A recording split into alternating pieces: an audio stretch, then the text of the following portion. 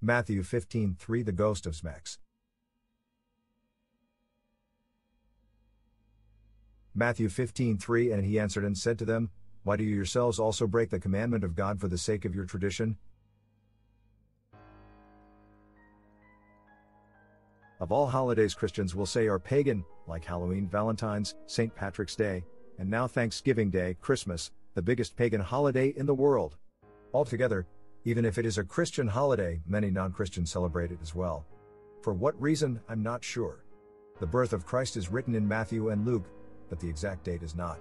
All we really know is that Mary conceived Jesus by the Holy Spirit 6 months after her relative Elizabeth conceived John the Baptist, and that Jesus was circumcised and named 8 days after he was born. Other than Matthew and Luke, there is no recorded date of Christ's birth, but it is a historical fact that the Roman Catholic Church has selected December 25th as Christ's birth date in the 4th century. So Jesus' birthday or Christmas was not celebrated for almost 400 years after it really happened. Why do Christians really celebrate Christmas? Many say they live by God's word and the Bible alone, but December 25th is nowhere in Scripture. December 25th was already part of the annual holiday, and almost all over the world. Much like Halloween, the origins of Christmas are like sun worship, since October 25th and December are part of the colder months of the year for the Northern Hemisphere.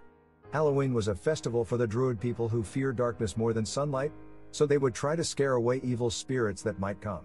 Christmas evolves around the winter solstice like midwinter, so the ancient world would call it a rebirth of more sunlight, so they celebrated the occasion.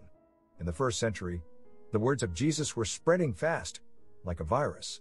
The disciples of Christ and other followers of him, witnesses that Jesus was executed on a cross, and rose back to life days later. However, many new to the faith of the Son of God, still fear the physical darkness of less sunlight. So a merger was done, of the Son of God and sun worship.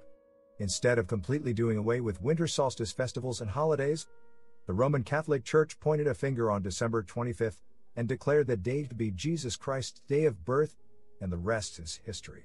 The devil was a genius. He put into the minds of fake church leaders to make a holiday look so holy when it was probably the foulest of them all.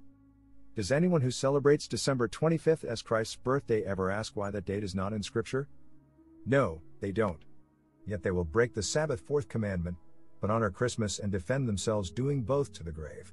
Ask yourself, brothers and sisters, does that really make biblical common sense? God bless you, the Son of God loves you, and so do I. His bondservant Samuel H. Colossians 2:6 Therefore as you have received Christ Jesus the Lord, so walk in him. 7 Having been firmly rooted and now being built up in him and established in your faith, just as you were instructed, and overflowing with gratitude. 8 See to it that there is no one who takes you captive through philosophy and empty deception in accordance with human tradition, in accordance with the elementary principles of the world, rather than in accordance with Christ. 9 For in him all the fullness of deity dwells in bodily form,